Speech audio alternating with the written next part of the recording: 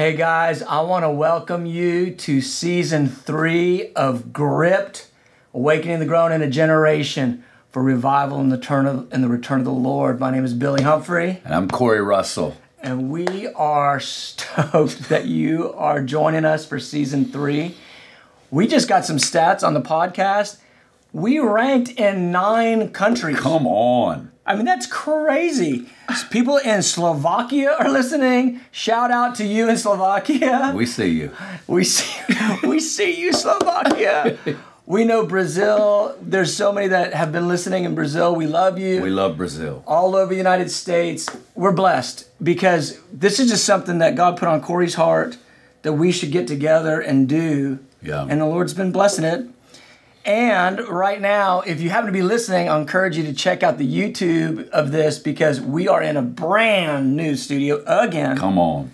And we've gotten a significant upgrade. So, all that to say that this whole season, we're super excited because we felt like we got a word from the Lord from a dear friend of ours, a prophetic brother, a dear friend of ours who we're actually going to be with tonight. That's right.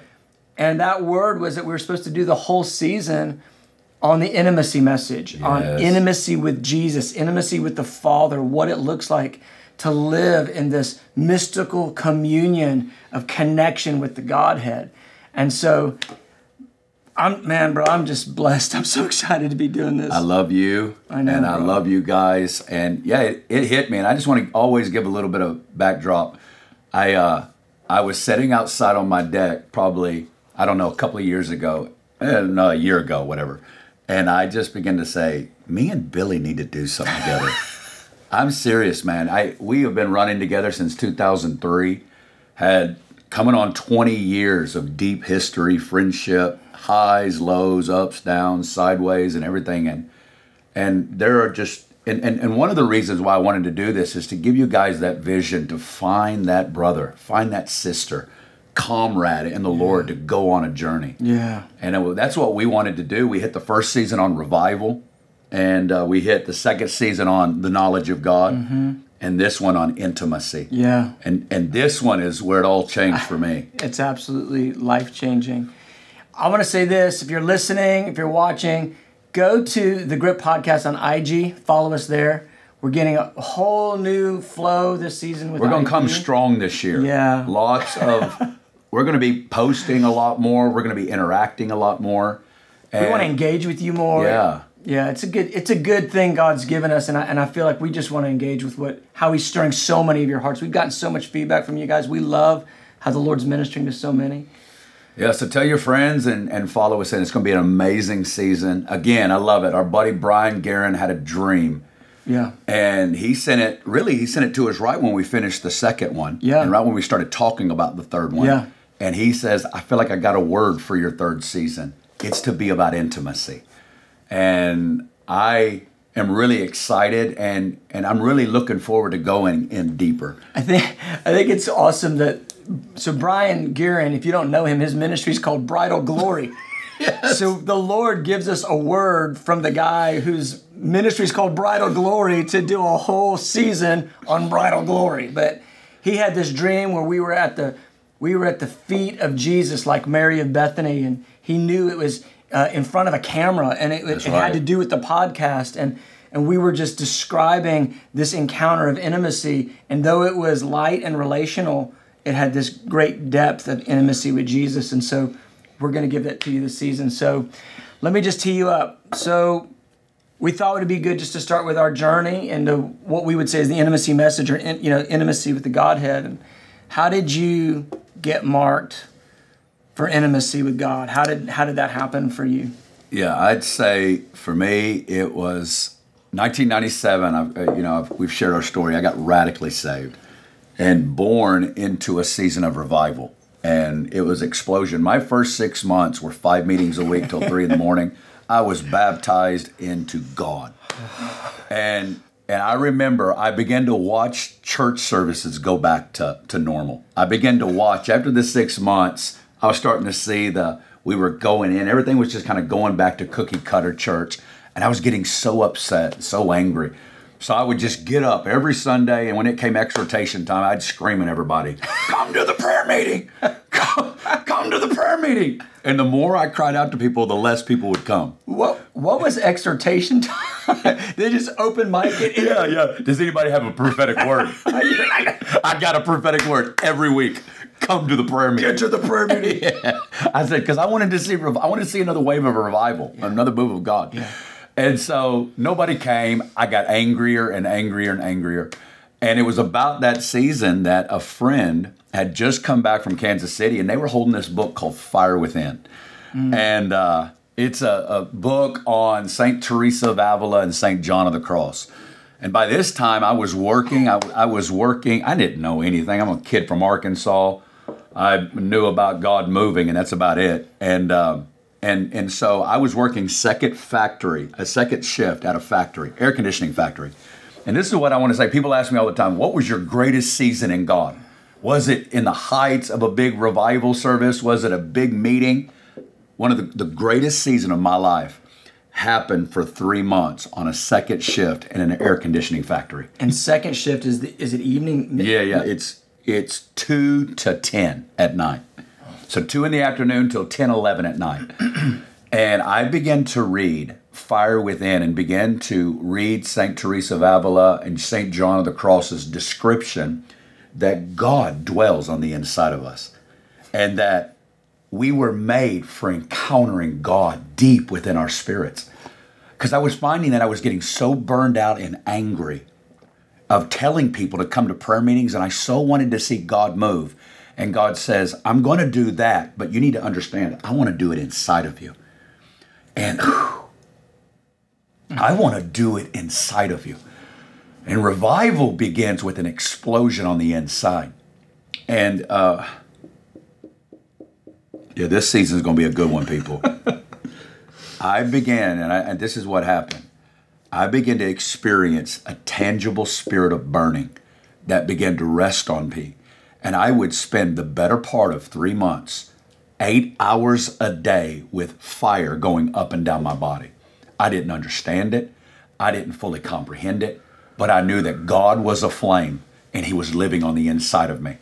And God was baptizing me in his fire, in his jealousy, in his love, in his passion. And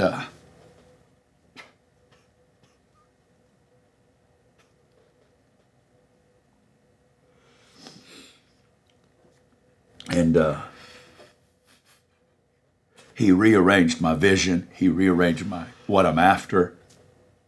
I want to see historic revival break into the earth, but I knew that it's about something exploding on the inside of his people. And that season redirected me. It set me in the right grid, and I've honestly not been the same since. You told me about how in that time there was you did 2 40-day fasts within a year. Oh yeah. And you were finding yourself almost like grinding the gears. Oh yeah. Well, this is the other thing, and we'll just be vulnerable. That's the thing about intimacy, and I remember old Jack Frost used to call it intimacy. Yeah. Intimacy is vulnerability. That's right. And it's openness with God. And so my intimacy began with the fire, yes. But it also began because we had that revival season. And I'll just be honest with you, there was this cute girl that would sing during our revival services, and I liked her. But every time we got around, we ended up kissing too much and going too far. We ended up getting engaged, broke a lot of boundaries. And that's why I'm a huge advocate for early, pre-marriage, really go strong in accountability and coming underneath leadership and doing those things right, because it's going to set the stage for the rest of your life and the rest of your marriage and bring so much blessing on your life. And we didn't do well in our boundaries. And so we end up getting married. Praise God. Yeah, praise God. Yeah, I got married. But I had this thing in me, and it's like day one of my marriage. God, I'll never let you down again. I don't know who that guy was, but I'll never let you down again. And so my first year of marriage, I'd literally do 2 40-day fasts. I felt that if I ever let up, I would backslide. I think that was a driving fear. If I don't stop pushing in, I'm going to backslide. And so I'm 40 days fasting. This is why my wife loved the intensity about me, but she's like, Corey, you're next level. What's going on? And I'm like, well, it's all for the Lord, honey. And I was being driven. And so shortly after, we got married in 98, moved to Kansas City in 2000. And then shortly after, I went with a guy by the name of Gary Weens. And I went with him to Norway. And we get to Norway to a YWAM base, and I would teach in the mornings. We would do something in the mornings, 9 to noon, and then I would have off all day long. Mm-hmm. So from noon to 10 at night, I'd just be alone in my room because Gary just hung out in his room. So I'm not much of a tourist kind of guy that goes out and about, so I'll hang out in my room. And Jesus met me on the first day. He goes, I want to talk to you about the season you keep trying to forget. That's what he said to me. I want to talk to you about the season that you keep trying to forget. And he said, he took me to the story of Peter. And I really want to spend a whole session we're gonna on take Peter. A whole episode. Yeah, we're going to talk a lot about Peter. And so he says, I want to talk to you about the season. And the Lord took me through Peter's great journey, his failure, and his restoration over those 6 days. And all I can say, because it's what's profound, is that we emptied our bank account for me to go on this trip. My wife felt led, honey, I think you're supposed to go. And that, I tell you not, that week literally altered my life. It changed me as a man, as a husband, as a father, and it shifted everything. And so we're going to get into a lot of that, but that was my entrance points. The Spirit of Burning with St. Teresa and the Peter encounter set the stage for the last 20-something years of my life. So for me, I was a youth pastor. We've told the stories about revival. We told them all in season 1. But I was a youth pastor. We had this season of revival, and it was one of these things where everything I geared my life toward was to see a breakthrough, the power of the Holy Spirit break in, to see revival take over our region. And we saw a measure of it in my youth group. Well, when that thing began to lift, the only way I can describe it is I was in depression. I was still in the ministry, but I was in a depression that lasted probably about 6 months. And it's a good thing I didn't see a doctor at that point, because they probably would have put me on some medication. I was not in a good frame. And so in the pain of that, I can remember coming into my office, and I would say to my assistant, hey, let's just cancel the meetings today. I can't do them. I can't, like pastoral stuff. I'd have her just reorder my whole schedule, and I would go lay in this little makeshift prayer room we had. We had a bunch of donated couches that people were going to throw away, and it was breaking down everywhere.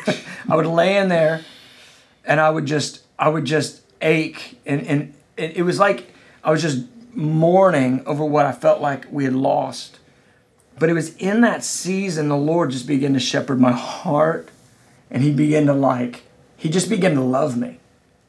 Well, I'm in this season of deep pain, and the guy that's the young adult pastor at our church, he comes in and he goes, hey, they're doing a young adult conference in Kansas City. He goes, it looks a little sketchy to me, but I know this is your sort of thing, so why don't you come with me? And so we went out, and that was one thing, 2002. Wow. I was there. And Mike Bickle preaches, I remember he preaches 6 sessions straight on intimacy. And he never cracks the book of Song of Solomon. He preaches it from the New Testament epistles. He preaches it from the biblical overview. He preaches Father, Heart of God. and by the time he gets to like the 7th and 8th, he's got like 2 sessions left.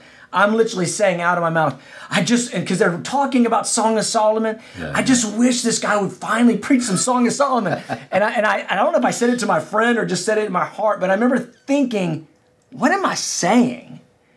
Because I had no value for this.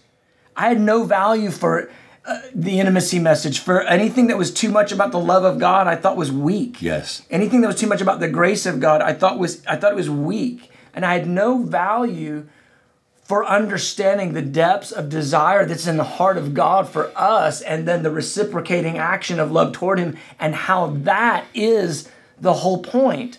And I know that sounds crazy, but I was into revival. I was into repentance. I was into, hard prayer meetings. Like, if you don't sweat, it almost doesn't even count. And this is how I was built. And then Mike gets up there and he says, let's turn over to Song of Solomon, chapter 1, verse 5. And he said, and he reads this verse about being dark but lovely. She says, I am dark but lovely. Don't look at me because the sun has tanned me.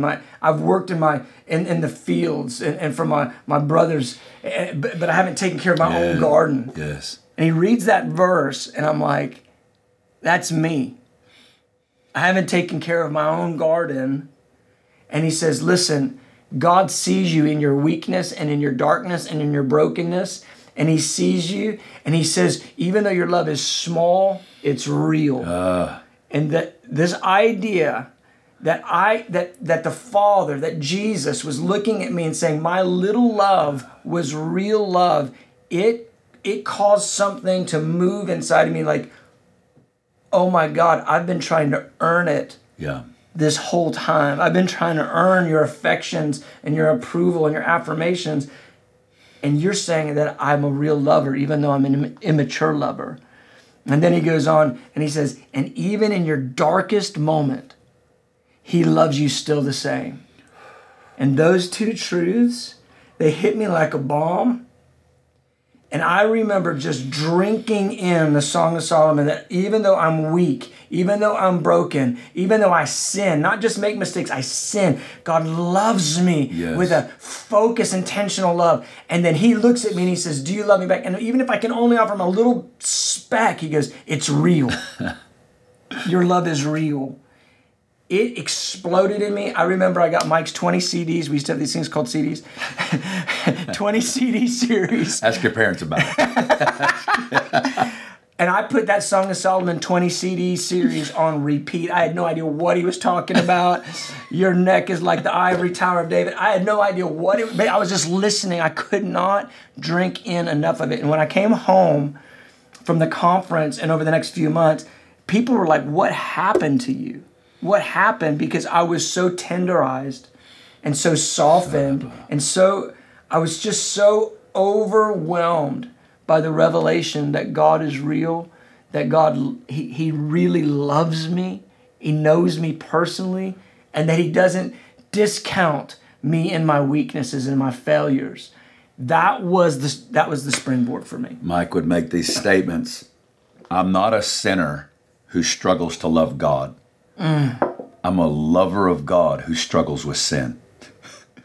That fundamental shift. He would say, I'm not a hopeless hypocrite. I'm a lover of God. And he said, therefore I'm successful. This is the definition. This is the point of it all. I am great because I'm loved by God and I'm a lover of God. Therefore I'm successful. And some of you guys are just getting started on your journey. And I want to say to you, you want to get so rooted and grounded in this revelation. No matter how big your life gets, how big the bank account, how big the ministry, how big the opportunities come, at the end of the day, you are successful because you are loved by God and you're a lover of God. This right here has done more to shape, to transform, to reevaluate, to reassess what's greatness and success in the eyes of God. And I just cannot wait to walk into this season. Yeah. That point he's making, that cannot be overstated. That success in this life, the reason that you were made, what were you designed for? It's to be loved and to be a lover. That's it. That's it. That is the pinnacle. Now here's the problem is we've made that cliche and Jesus loves me, this I know, the Bible tells me so. Yeah. And we've dumbed down what it means to be a recipient of the affections of the uncreated God. We've dumbed that down so that we don't even realize what it looks like. Hey! What it looks like when God, he sets his gaze on you and says, I am in love with you. I made you to love you. I created you to be the object of my desire. The uncreated God formed you, fashioned you, dreamt of you from ages past so that he could have a love relationship with you.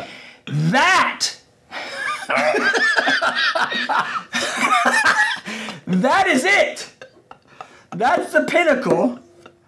And I love to say this, and everything else is details. Yes. Everything else is minor details. That's the pinnacle of existence, is coming into this intimate love relationship with the God who is a burning fire of love. And so we are going to unpack this through this whole season. And I'm in a personally super tender moment. Corey's in a personally super tender moment. So there may be just moments of inbreakings. The Holy Spirit may just hijack the whole podcast season, and that we don't care. We don't care. That's what we want.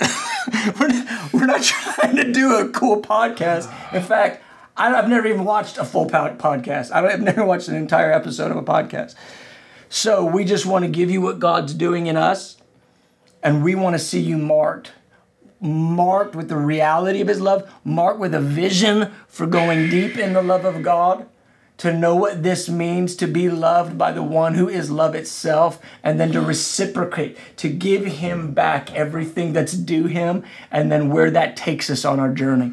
We're going to talk about really important passages. We're going to talk about Revelation 3:20. We're going to talk about Peter's life journey. We're going to talk about Mary of Bethany. There are so many. We're going to talk about the bridal paradigm, the Father heart of God. There's so many tributaries of this. You can spend, guess what? We're going to spend eternity on this. Yes. So you could easily spend 1,000 hours and not even plumb the depths of it. You want to pray? Or you got something else? And the power of his love is going to set you free from sin. The power of his love. You were made by God, and you were made for God, and you'll only be ultimately satisfied in God. Yes. You were made to be satisfied in him. Father, I pray we give you this season.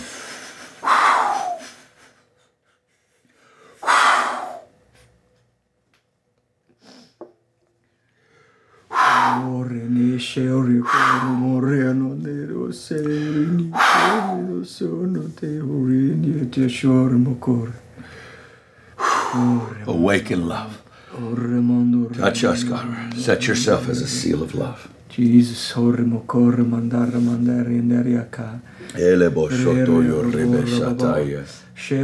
even right now, I'm asking that you would grip hearts with a revelation of your desire. I feel like that word that the Lord gave you when you were working in the warehouse, when you were working in the air conditioner. What was that? What was that? That phrase he spoke to your heart. When you said it, I felt like that is something for people this season. I don't remember. Lord, I'm asking right now, bring people into a deep revelation that your love is for them. Hey! That you are focused and fixed upon them, that you want them, that you desire them, not for them to do something for you, but for them to be loved by you. Mark every heart, we ask. In Jesus' name. Amen. Amen.